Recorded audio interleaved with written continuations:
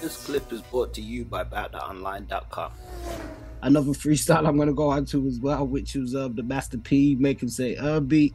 And wow, that was that was tight. And KLC on that beat.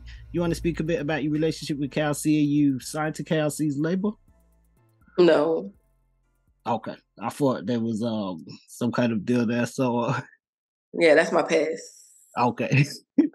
Is it something you can speak on, or next question? It wasn't for me. Okay. You know what I'm saying? I am who I am. I feel like I built myself up to a certain statue for being who I'm kin to so much, and just for working hard. Like, and my work ethic and other people's work ethic don't be the same, and it just wasn't working out between us.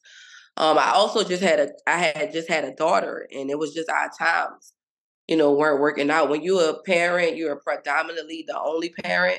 It's hard to, jump up when people need you to jump up right then and there. I got my daughter. That come first. That come before everything else. So it wasn't the right time for us. I have mad respect for KL. Still, I just don't mess around with the mess arounds when they be messing around.